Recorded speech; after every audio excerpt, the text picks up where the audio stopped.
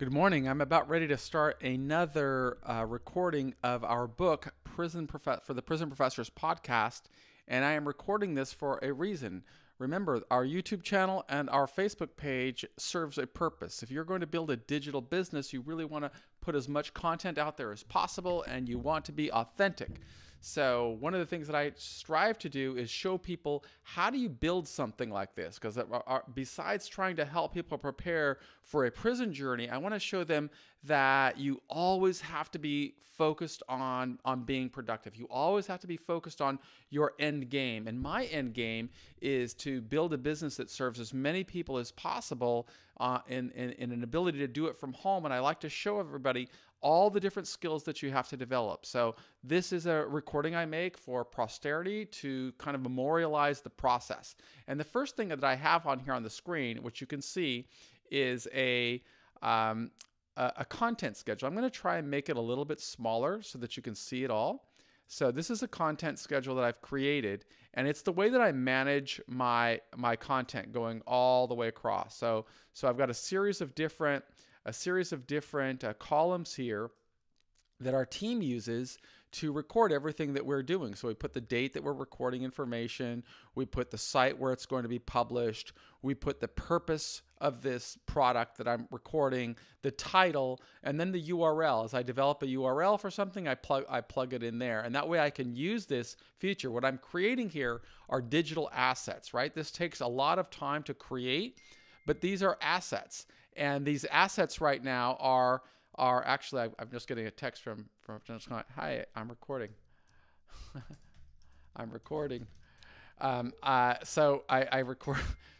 Send me link to tripod, please. Reply. Okay.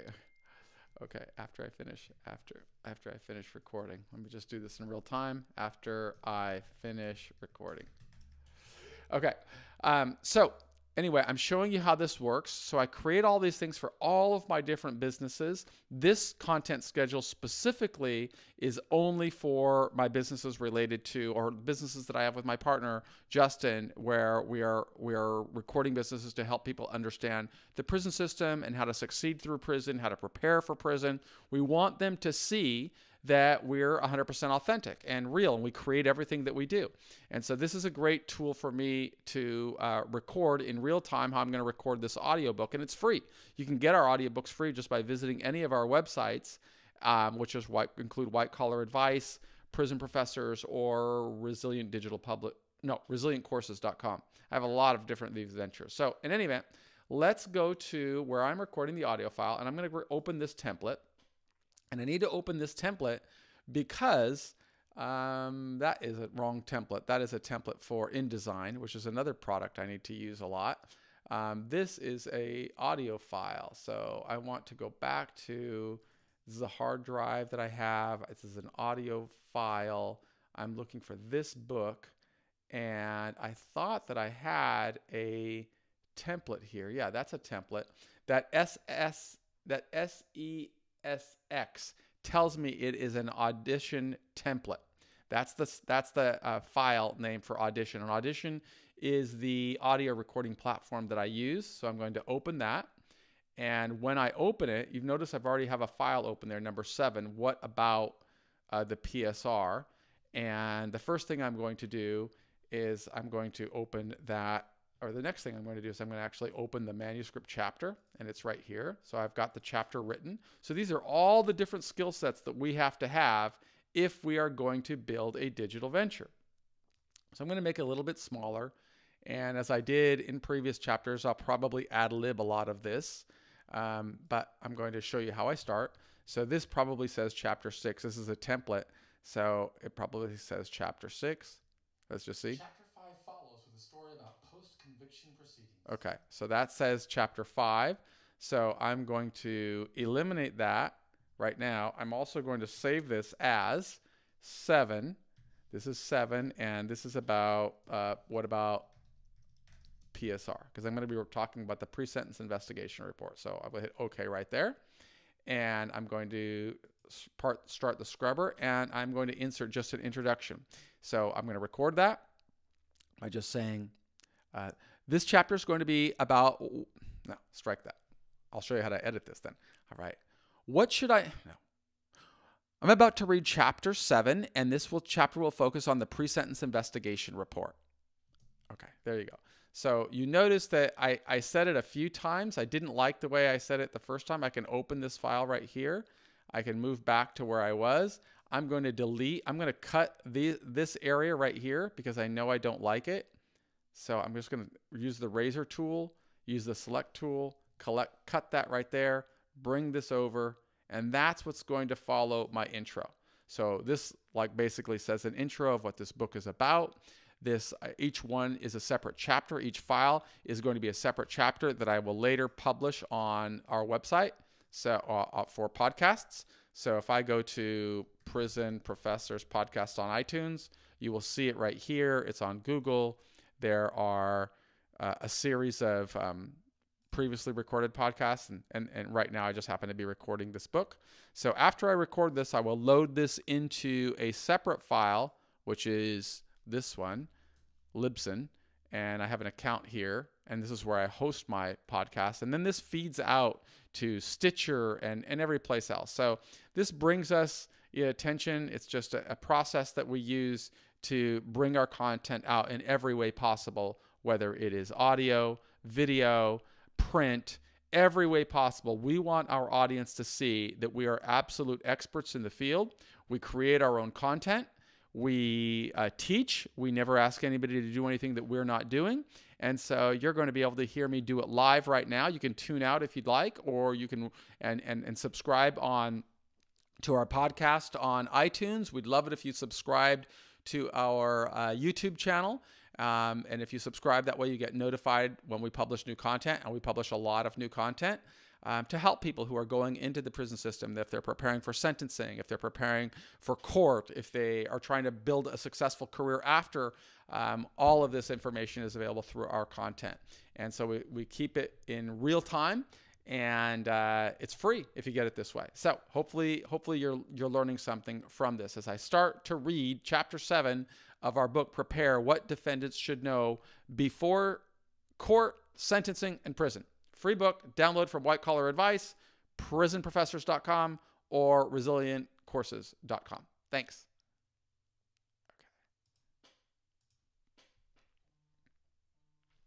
Okay. Sorry about that, getting phone calls here.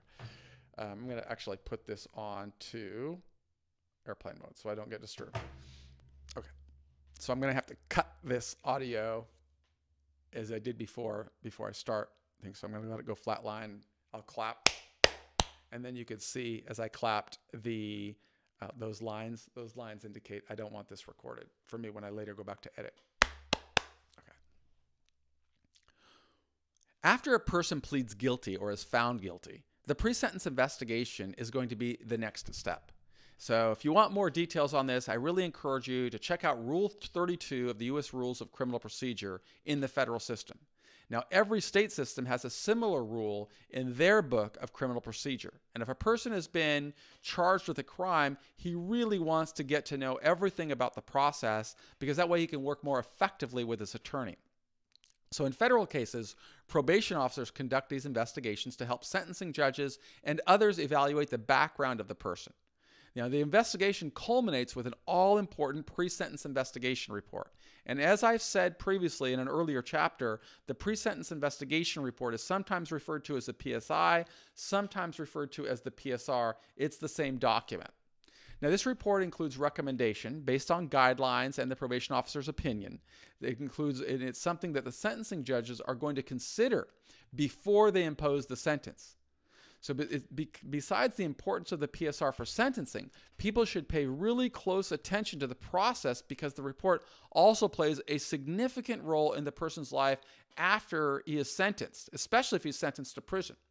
Information in the PSR influences how authorities classify the individual before he goes to prison, when he will be released, what types of programs he can participate while he's in the prison, and what level of liberty he is going to have when his sentence concludes. So if those are factors that are important to somebody going into the system, we really highly recommend that you learn everything you possibly can about the pre-sentence investigation report before you go in. And our website at prisonprofessors.com provides a lot of that information for free. You just have to click on it. You have to invest your time and your energy to read, or of course you can watch our YouTube channel or our iTunes podcast and listen and learn that way as well. But to preserve your rights, and to self-advocate once you're inside, it is crucial to understand everything about the PSR before it begins. So in our opinion, best practice preparations require you to invest time and energy so that you understand the process and so that you can influence the process. Now, if the defense attorney fails to stress the importance of the PSR, you've got to be wary of the type of legal counsel you're receiving. In prison, the PSR will be the main document that administrators are going to use when they're making assessments, especially at the start of the journey. Case managers are going to use it to document and consider the severity of the offense. They're going to use it with regard to the pattern score, which is all important now in light of the First Step Act and opportunities to get earlier release from prison. Counselors are going to use this document to determine who can visit you while you're in prison. Educational administrators are going to use the PSR to determine whether you're required to participate in specific programs.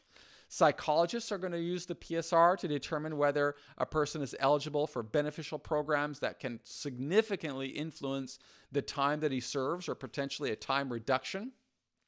Medical personnel will turn to the PSR to determine whether this person merits specific medical attention or whether he should be serving that sentence in an institution where there is more medical attention provided or opportunities for medical care provided, such as a federal medical center. Now, once the court accepts the PSR, it's going to follow the person all the way through his journey. And if there are errors in the PSR and the probation officer refuses to make those adjustments, then it's absolutely critical to ask the judge, to have your attorney ask the judge to address those errors in the statement of reasons, which I will discuss a little bit below. So let's talk about how the investigation begins. The probation officer that's assigned to the case is going to begin the investigation by becoming familiar with the government's version of the offense. Then the probation officer will schedule a face-to-face, and that meeting is going to take place either at the person's home, at the probation office, over the phone, or if the person's in custody, the probation officer will go to the prison and have that meeting there. Now, prior to the meeting, the probation officer is going to have insight on the case from the prosecutor and the investigators. The purpose of that meeting is to collect information from the person being investigated, if he's willing to offer it.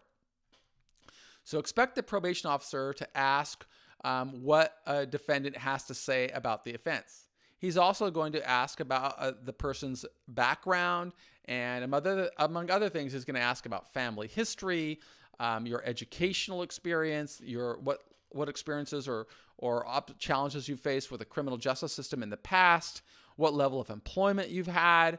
They're going to ask a very important question about your history with substance abuse. They're going to ask about your medical condition, and they're going to look for real details on your financial status. So anybody that's going through the PSR investigation should remember that probation officers are law enforcement officers. So if the probation officer believes that an individual has lied or provided misleading information, or if he believes that the defendant tried to influence others inappropriately, the probation officer may make things significantly worse for a person.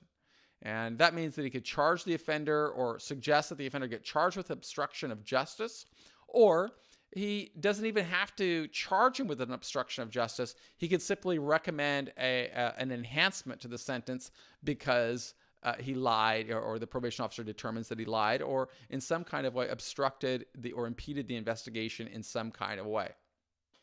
So it's really important when you're going into this pre-sentence investigation report that you know you don't have to say anything, but if you are going to say something, don't lie. That's a general rule whenever you speak with any law enforcement officer. You don't have to speak to them, but if you do speak to them, don't lie. Now, probation officers have huge caseloads, and it may feel as if they're cynical. The investigator is going to interview the offender's family members. He's going to check the offender's school records. He's going to try to understand the official records of your previous legal problems. And he's really looking for information to verify everything that you've said, including your medical condition and anything else. Now, a person can reserve his right to remain silent during the investigation, as I said, but if he chooses to communicate, I can't emphasize enough the importance of being honest, because a probation officer can very easily take something that you have said and turn it against you in such a way that can result in an enhancement to your sentence for obstruction of justice.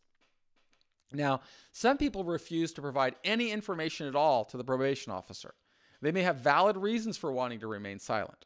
But if a person doesn't participate in the investigation, the probation officer, you got to know what's going to come. He's only going to write the government's version of events. And that's something to consider, because you want to be able to advocate for yourself. If you don't know how to do that, highly recommend that you talk with people who've gone through the process and you learn about the process. Learn about what you can do to influence this very important document. Now, the appellate strategy may influence a person's decision of whether to participate. He may choose not to answer questions about the offense. But if that's the case, my recommendation is that you should still be courteous, explaining that for appellate reasons, your lawyers advise you not to discuss any aspects of the case. You may want to cooperate with the investigation in ways that won't jeopardize your rights. And we recommend that unless you have a good reason, you ought to cooperate with this investigation. In fact, we urge people to prepare a sentence mitigation strategy long before that PSR interview and provide as much documentation as possible to the probation officer so that PSR report is seeded with the information that you have planted there. By giving the probation officer this personal narrative, that you are making the probation officer's job much easier. He's frequently going to cut and paste entire paragraphs into the report. And this strategy will influence a document that's going to prove enormously influential while the person is serving a sentence, particularly now in light of the First Step Act. And I'll provide some examples. I'm going to go off script a little bit here and talk about where we are today. So I'm recording this episode on April the 16th. I think today is Thursday. And I'm recording this podcast and this video when we're we're really in the midst of a pandemic, and it's put the Federal Bureau of Prisons into a crisis where the Attorney General has mandated the Director of Prisons to send as many people home to home confinement from prison as possible. And that means a lot of people that haven't even served half of their sentence are being considered for early termination of their time in prison, and they are serving the rest of the time on home confinement. Do you know what's influencing that decision? The pre-sentence investigation report. So if you understand how to influence that report, you're going to put yourself in a much stronger position much later down the path when you don't have an attorney present. So once you're inside the prison, a unit team member is going to meet with the person, and administrators are going to be the case managers and the counselors, and the only thing they're going to look at is that pre-sentence investigation report. You will not have an attorney with you at those meetings, but they are going to rely on what's in that PSR report. And for that reason, before going inside, we really recommend that you invest time to understand this document. And that's what we're going to talk about in the rest of this podcast. Because the probation officer's recommendation is not binding on the judge, but it's extremely influential. It's even more influential when a person gets into the prison system, because it's going to follow you for a long time. So let's talk about what does the pre-sentence investigation report look like. You can get a sample of it on our website, but it looks like you've got these different categories, and one of them is offense conduct. And in this section, the PSR is going to write the government's version of events. They're going to write a victim's impact statement, meaning if there has been an identifiable victim in the case and that person chooses to speak with a probation officer, they're going to write that victim's statement in there, and it's going to follow you for the rest of your time you're exposed to the criminal justice system. Then the probation officer is going to write about the defendant's participation in the crime. So that's relevant when there are multiple defendants, and you really want to be clear there of what your level of culpability is, because a probation officer could attribute criminal behavior to you that you may not have had anything to do with. And I've got plenty of examples of people who have fallen into trouble because of that. I mean, I had a colleague, or I don't know even what to call it, but somebody that worked with our team, and he was just a mortgage broker. And as a mortgage broker, he was in the business of helping people get loans. And one of the people that he helped get loans for was an organized crime figure. And he was just in the business of getting loans. He wasn't a member of an organized crime family in New York. But because of the nature of the crime, that it included many figures from organized crime, the probation officer really emphasized that in the PSR. And then when that guy went to prison, the case managers didn't really look at the indictment. They looked at the conviction, but the PSR is what they made their judgments on. And they gave him what's called a public safety factor, alleging that although he wasn't convicted of organized crime, he was just convicted of a white-collar crime that involved mortgages. He had a public safety factor put on him that required more security because they said that he was affiliated with organized crime.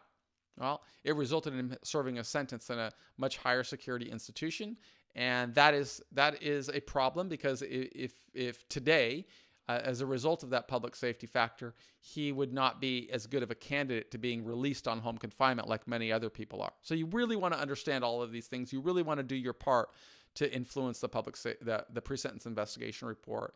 And we really encourage you to speak with people who have extensive experience in this level of proceeding. The problem with attorneys is that attorneys really don't place as much emphasis on the PSR because they know that the judge has already paid a lot of attention at sentencing, and the attorney is going to fancy himself as the expert at sentencing, and he very well may be, fighting valiantly and courageously for a lenient sentence. But remember, after the lawyer goes away, when a sentence is imposed, generally that's the end of the relationship. That terminates the relationship between the client and the attorney. The client goes into the prison system. He no longer has an attorney, but he's going to have that lingering pre-sentence investigation report that an attorney may not have thought was very relevant for sentencing. It's going to be relevant to the defendant once he's in prison, but at that point, it's too late to influence it. So highly, again, recommend you learn about it. Also, the pre-sentence investigation report is going to have this question about obstruction of justice. That's what I was speaking about earlier, that if you lie or if the probation officer alleges that you lied or you're less than truthful or you tried to influence in some kind of way, he is going to write some negative comments there that are going to hurt you in prison and potentially at sentencing. And then there is this sentence of acceptance of responsibility. As you likely know from earlier podcasts and our work earlier, if you downloaded the book, there's a possibility to get a few extra points in the federal sentencing guidelines for acceptance of responsibility. And in this section here, the probation officer is going to recommend whether you qualify for 2 or 3 points under acceptance of responsibility. Again, this isn't binding, but it is a guideline, and it is something you want to think about. Then there's going to be a rather extensive computation of the federal sentencing guidelines that incorporates offense level. I've got a lot of sections on the federal sentencing guidelines that you can check out on prisonprofessors.com for free. Just check the above button. I think it's called sentencing, and there's a whole series of articles on the sentencing guidelines. There's going to be a section on criminal history. All of these go into a matrix, by the way, that provide a sentencing range. So these are static factors. There's nothing you can do about it. Every crime has a guideline associated with it. If it's a white-collar crime, like wire fraud, mail fraud, securities fraud, tax evasion, those types of crimes, they're going to have an amount of loss attributed to it. A lot of times that amount of loss has nothing to do with how much you gained, but rather what the probation officer is assessing, how much defendants could have lost from this crime. And that's going to influence the sentence length. So you want to understand that. You want to try and influence that. You want to try and bring clarity to that. Your criminal history, again, a static factor. Nothing you can do about the past. Offender characteristics. This is going to be where the probation officer writes a little bit about what you've done and why we believe it's really important to have an effective sentence mitigation strategy, hopefully one that you have engineered and engineered well. There's going to be a section there about substance abuse, and it's going to ask a person whether he has any history of substance abuse. And our experience is that a lot of people, when they're going through this process, they don't want to reveal that they had a problem with substance abuse or had any issues of substance abuse because they think it's going to hurt them. In fact, the opposite is true.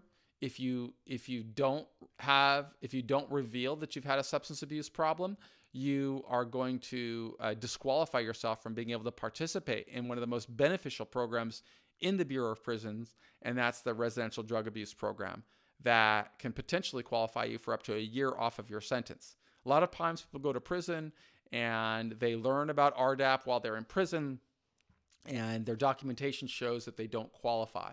So there's some rather elaborate steps to qualify. It's important to learn about those steps because it can cost you a year in prison if you make the mistake of not revealing your substance abuse history prior to going in.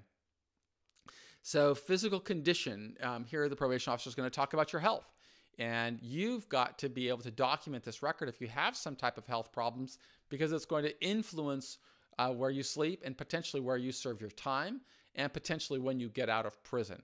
That's certainly the case right now for people in the COVID-19 pandemic, where the government is giving an opportunity to people to go serve the rest of their time on home confinement. They've got to have their medical history documented. Educational and VT skills is another important area. You may want to talk about what your educational background is, because it could qualify you for specific jobs while you're in prison. Again, everybody in prison, that's what they are going to turn to as a first sign of information, your PSR, and so you want to document it. If you've got specific skills, you might want to talk about them here. On the flip side, it can hurt you. If you've got a crime of some type of computer hacking or breaking into data systems or things of that sort, Bureau of Prisons administrators can use that against you with regard to your access to telephone or your access to computers, or your access to specific jobs. So you're going to want to, again, understand the PSR, and that way you can influence this section to your favor. The only way it's so broad I can't even go into it all here, because it's individual specific. If you've got a specific type of crime, you're going to want to influence this document in such a way, or understand how this document and what the probation officer writes is going to influence your job aspects in prison. Employment record, where have you worked? The probation officer is going to talk about that. Your financial condition, this is an important element here. You can't lie on it, because if you lie on it, you're actually committing another crime. They're going to require you, the probation officer is going to require you to submit financial data. And if you submit that financial data, you are doing so under the potential penalty of perjury. So you've got to reveal all of your accounts, your financial status, and that's going to potentially influence the type of sentence you receive or sanction you receive, because the judge may impose a significant restitution order or a significant fine, or he can even impose what's called the cost of incarceration fee and charge you for your own imprisonment. So understand these different metrics, and then understand what you can do to mitigate and position yourself for success.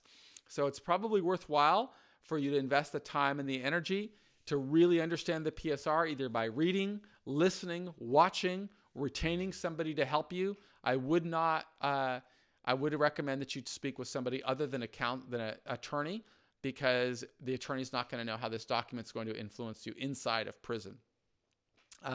Your sentencing options here, the probation officer is going to talk about what options are available if potentially you're eligible for an alternative sanction, such as home confinement or some type of diversion program where a person could do some type of community service rather than going to prison.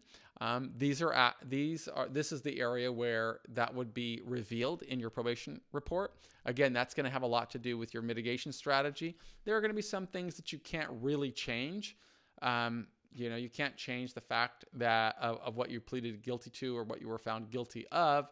But what you do have to be doing is understand, what can I do to influence both sentencing, and what can I do to mitigate the way that the Bureau of Prisons is going to treat me once I go inside of the system. So what are the factors that warrant departure? Well, in the federal system, there are many sentencing factors that can influence either an upward departure or a downward departure. A mitigation strategy will help you on the downward side. On the upward side is going to have to do with how you conducted yourself throughout the proceedings. If the probation officer or the judge or the prosecutor allege that the crime to which you pleaded guilty doesn't accurately reflect your criminal liability, they may ask for an upward departure. And I think that this is more this influencing this or lessening the prospects of getting an upward departure has a lot to do with a person's understanding of the system and understanding of where does he stand in this and what can he do to make things better. The earlier a person has answers to those questions, the better he can position himself for a successful outcome. That's one of the reasons that we produce so much content in so many different kinds of ways. We really want people to understand before they go into the system. Now, the final section here that I wanted to cover in this particular podcast is the Statement of Reasons. A lot of people don't understand the Statement of Reasons, but it is one of the documents that the judge is going to conclude at the end of these proceedings. So one of them is going to be a PSR is going to be hugely influential, as I described, through the prison sentence. Then, of course, the sentencing date is going to be very important, and that's going to be recorded on the judgment order. And that judgment order is going to be delivered to the U.S. Marshals, and they're going to send it to the Bureau of Prisons. And that judgment order is going to include the actual sentence length, the monetary sanction, if you have one, and also the conditions of release that a probation officer will eventually turn to. But then there's another document called a Statement of Reasons. So, and I'll just go turning back to reading from the book right now. In addition to the pre-sentence investigation report, the court will submit a Statement of Reasons to the Bureau of Prisons, and that's codified at Title 28, United States Code 994W1B, and I'm going to read exactly what it tells us. It says, the written statement of reasons for the sentence imposed, which shall include the reason for any departure from the otherwise applicable guideline range, and which shall be stated on the written statement of reasons form issued by the Judicial Conference and approved by the United States Sentencing Commission. And then I provide some more information in the book here. In February of 2016, the Judicial Conference issued and the Sentencing Commission approved Form AE 245B. Section IB4 of the revised form tells us that, quotation marks, comments or factual findings concerning any information in the pre-sentencing report, including information that the Federal Bureau of Prisons may rely on when it makes inmate classifications, designation, or programming decisions. The United States Sentencing Commission published a video at the following location, and I provide that video. You can get it on our website, or if you're only listening to this on iTunes, I encourage you to visit our website or download the free book so that you can actually watch the video. And this is really crucial, particularly for people who did not document their substance abuse history, because this statement of reasons actually trumps the pre-sentence investigation report. If you, there's the quote, comments or factual findings concerning any information in the PSR, including information that the Federal Bureau of Prisons may rely on when it makes inmate classifications, designation, or programming decisions. If you didn't document it in the PSR, but you've learned about, hey, this is an important program I want to participate in, you can get your lawyer to advocate for you, or you can advocate for yourself to get it stated in the statement of reasons why you want to participate in this program and why you're worthy and qualified to participate in this program. That will significantly ease your journey and could potentially bring you home from prison a lot earlier. So the Bureau of Prisons is mandated to review both the Statement of Reasons and the PSR when classifying a person that's going to prison. So again, for that reason, we encourage attorneys to really make a strong case to persuade the judge to put specific language in the Statement of Reasons that may help a person qualify for specific programs. And if the judge can find that you have a minimum pattern score of recidivating, you want to try and get that into the Statement of Reasons because it will significantly influence the journey in prison. And that concludes Chapter 7 of our book, Prepare What Defendants Should Know Before Going to Court, Sentencing, or Prison. And we encourage you to visit our websites at either whitecollaradvice.com, prisonprofessors.com, resilientcourses.com. We got my partner and I, Justin Paperny, we operate 3 different brands for specific reasons. White Collar Advice is really our premier brand, where you get to work directly with Justin and get your questions answered, or members of his team. And that's one-on-one consulting to help you through various aspects of the system. That tends to come at a higher cost because you can't scale that. It's every day, it's structured coaching, but it's specific and it's one-on-one. On Prison Professors, I produce, as you can see, a lot of content for free that anybody can rely upon to learn, but it's not one-on-one. I'm not asking you your specific questions and so on and so forth. At resilientcourses.com, we have digital courses that people can download and work on their own. It's a lot less expensive than one-on-one consulting, but it can still be helpful for somebody who's trying to structure a sentence mitigation strategy, or prepare for a PSR, or prepare for sentencing and things of that sort. So we've got a lot of information trying to help people in every way that we possibly can. We do ask that you subscribe to our programs, and if it's possible, we'd really appreciate it if you found value in them, to leave us an honest review, either on our Facebook page at Being Resilient, that is our Facebook page for these programs, or on our YouTube channel. Subscribe, and I don't know if there's possibilities to leave comments or reviews. We try to be as responsive as we possibly can. And then finally, on our Facebook, where else? Resilient Prism. On iTunes, on our podcasts. Yeah, I'd love it if you would subscribe to our podcasts. Subscribe. You can get this information when you're driving or any place else. Again, I'm Michael Santos, together with my partner, Justin Paperny. We want to thank you for being a part of our community. Thanks.